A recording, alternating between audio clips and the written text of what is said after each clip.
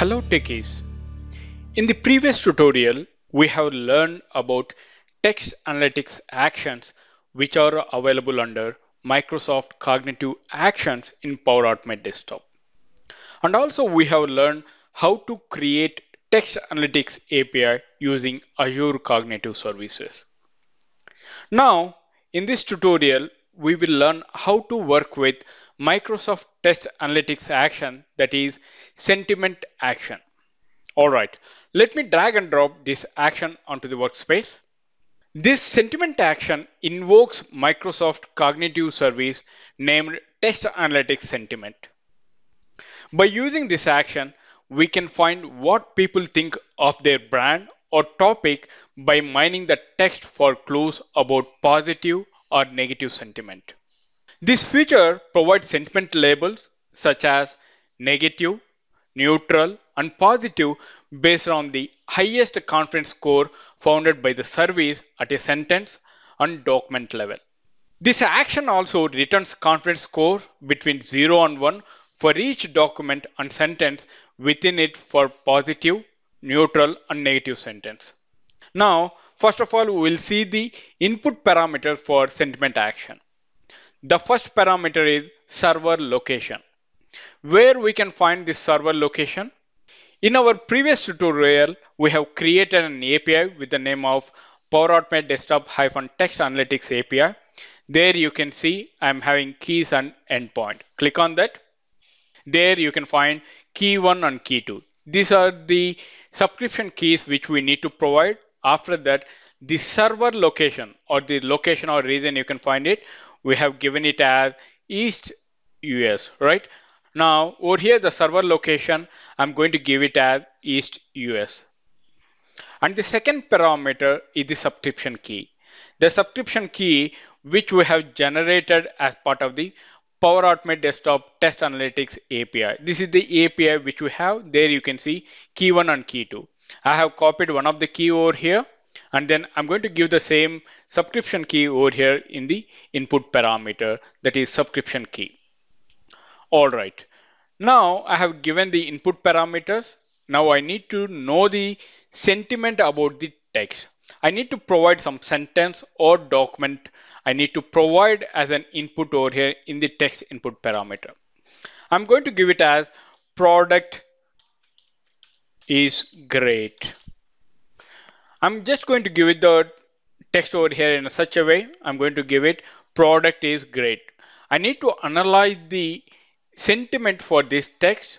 Is it negative or neutral or positive based on the given text in the particular action? All right. Now we are having the languages. Which language we have given it up? Based on that, we will give the language over here. By default, it is in English. All right. Now, if you go for the advanced, that we are having the timeout, where we are having the connectivity time between the Power Automate Desktop and the Microsoft Cognitive Services. The default timeout is 30 seconds. If it is unable to connect within these 30 seconds to the cognitive service, in that case, it will come as timeout error. All right. Now we'll see the output variables. One we have JSONResponse, another one is the status code. JSON stands for the JavaScript Object Notation, is a standard text-based format for representing structured data on the JavaScript object syntax. All right. And if you see the status code, we are having 200 and 400, 200 for successfully processing the request, whereas 400 is a bad request response, which indicates that the server cannot or will not process the request. The JSON response will return the confidence score between 0 and 1. If the score is near to 1, in that case, the sentence is positive. If the score is near to 0, in that case, the sentence is negative. If the score is close to 0.5, in that case, it is neutral. All right. Right now, we have given the text as product is great. Now we will see what is the confidence score that we have for this text. All right. Let me click on save. Now let's run the flow to see the output. Flow execution started. And you can see the flow has executed successfully. Now if you observe the JSON response, I'm having documents. Inside that, I'm having ID and score. If you see the score right now, I'm having 0.961, which is very close to 1 in such a way that the sentence is positive sentiment. All right. Now, to make you understand, I'm going to make the changes over here. I'm going to use display message. Let me drag and drop this display message onto the workspace. I'm going to give message box title as output. And the message to display, I want to display the score. Where is that value there in the JSON response? There's the documents. Inside that, I'm having n number of records. I'm having 0 records right now. And the score I'm going to display over here in the message box. All right, let me click on save. Now, once again, let's run the flow to see the output. Now, if you see the output, I got the output as 0.961, which is very close to 1. So in such a way, whatever the text I have given or whatever the sentence I have given, it is positive sentence, right? Now, I will give you one more thing over here. The product is bad. I will make the change, the text over here as the product is bad. So by looking into this sentence, that we can easily know this is the negative sentence. So what is the output that we need to get it? It is very close to 0, right? It has to get it very close to 0, right? Let me click on save. Now once again, let's run the flow to see the output. Flow execution started. And there you can see the output over here, 0.09. It is very close to 0, right? So what is mean of this score? The sentiment is negative. All right.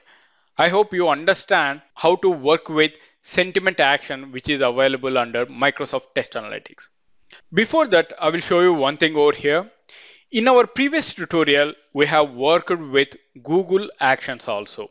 If you see under Google Cognitive Actions, there we are having Analyze Sentiment also. This Analyze Sentiment also will give the same kind of output, but the difference is that the values or the score will be in such a way, negative values, that is less than 0 for negative sentiment. If it is a positive sentiment, in that case, the value is greater than 0. If the sentence is neutral, then in that case, it will give the value as 0. This is all about the Google Analyze Sentiment action. All right, I'm going to implement the same thing over here. All right, I have made few changes in my flow. Whatever the output that we are going to get it from the sentiment, that is score, we are going to store in the score as number variable. That is, after converting the text into the number, I'm going to store the value in score as number variable. All right. Based on this score as number, I'm going to get the status. Like in such a way, is it positive sentiment or negative sentiment or neutral sentiment? The score will lies in between 0 to 1. If the score is greater than 0 and it is very close to 0.25, that is less than 0.25, in that case, I'm going to display it as negative sentiment. If the score is greater than 0.75 and less than 1, in that case, we're going to make it as positive sentiment. If the score is lies between 0.25, that is greater than 0.25 and less than 0.75, I'm going to make it as neutral sentiment. But one thing we need to observe, the condition is ranges in between two values. In such a way, the score, if you see, I'm having greater than 0.25 and less than 0.75. This is in between the values, right? How we have mentioned that one over here. If you see, between the percentages, I have given the condition over here. You can see score as number greater than 0.25 or greater than or equal to, also you can give it. At the same time, you're going to use the operator and there you can see score is less than 0.75.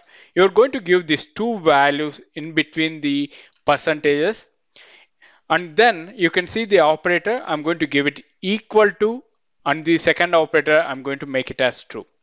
In such a way, if the above condition is true, then only it will go inside the if condition, and then it will displace the values. All right. Now, if you see, I'm going to give this text as product is great. Based on this, that we can easily understand that is positive sentiment, right? Now let's go ahead, let's run the flow to see the output. Flow execution started. And there if you see, I got the output as 0.961 is the score from this sentiment action. All right, let's click on OK. Now if you see, I got 0.96 so that it is greater than 0.75 and less than one value, right? So that it is positive sentiment. We got the status as positive sentiment. All right, let's click on OK. Now what I'm going to do, I'm going to make a small change in the text. I'm going to give the product is bad. Okay, and then let me click on save. Now based on this text, we need to get the status as negative sentiment. All right, we'll see that by running the flow, and we got the output as 0.09, which is less than the score number, that is 0.25, right? Which is very close to 0. Let's click on OK. Now if you see, I got the status as negative sentiment. All right, let's click on OK. Based on the given text or document, we can easily analyze the text and we can give the sentiment in such a way the given text is positive or negative or neutral based on sentiment action, which is available under Microsoft Text Analytics Actions. Thank you for watching Power Automate tutorials. If you have any queries related to this concept, please post them in the comment section. I will see you in the next session. Till then, bye bye. Have a wonderful day.